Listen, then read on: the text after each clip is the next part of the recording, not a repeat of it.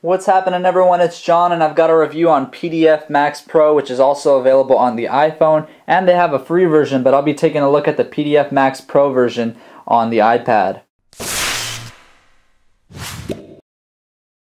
So since school's back, I thought this app would be great to showcase to all of you students and business executives, teachers, if you work for real estate, whatever the case may be, and you're opening up PDFs, this app is going to do it all for you, and it really is the ultimate application. So I've got 3 PDFs right here. If I want to choose to add more, I can hit this plus button. It'll let me add some from iTunes, Dropbox. What I really like is I can actually look at the in-app browser and go to a specific website to download a PDF, but I don't have any actual website, so I'm just going to put homework, PDF, and something's bound to show up.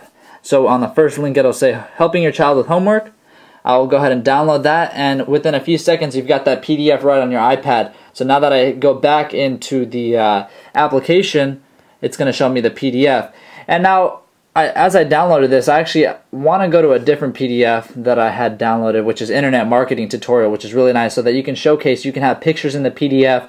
This button over here is going to show you a brief overview of all the pages. You can jump over to any page that you'd like. I've already messed around, as you can see, on the pages, adding some graphics and stuff. But on the first page, let's go ahead and show you what this app can do. You also got your tabs at the top, which show you all your PDFs, and you can rotate in between all of them, which is really nice. So really, this is the ultimate app. It's going to have every feature you need. It's very fast, no problems with it. And here are the tools that you have with this app. So you can add text, an oval right here, and let's go ahead and draw an oval right over this. And you've got settings that pop up at the top corner showing if you want to make the oval a different color. We can go ahead and do that, the size of it and everything. So we'll change that. This is actually the opacity. The size is right here. Now that I hit done, it's got an oval over the image.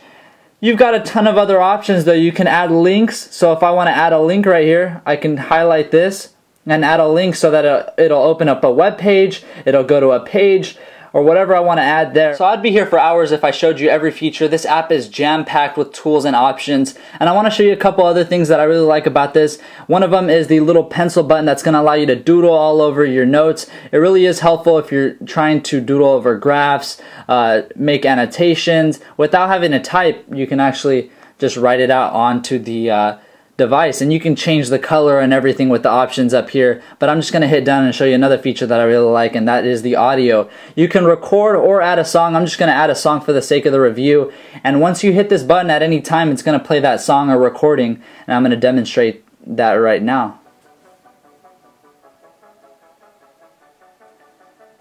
PDF Max Pro, I definitely recommend everyone check it out. It's a great app. If you enjoyed this video, please hit that like button down below, as it really does help me out, as well as subscribing up above so you're notified of my latest videos, and comment down below. Alright, see you later, guys.